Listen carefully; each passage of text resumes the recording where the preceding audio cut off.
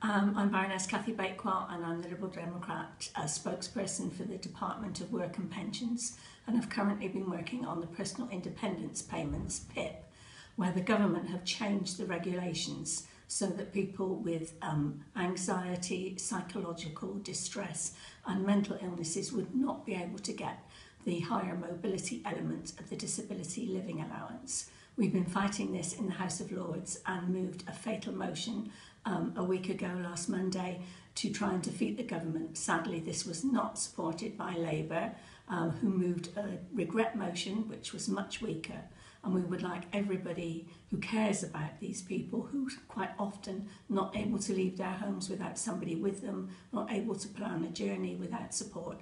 We would like everybody to fight for this in their communities, perhaps through their mind organisations or their disability organisations. It's really important that we as Liberal Democrats support these people.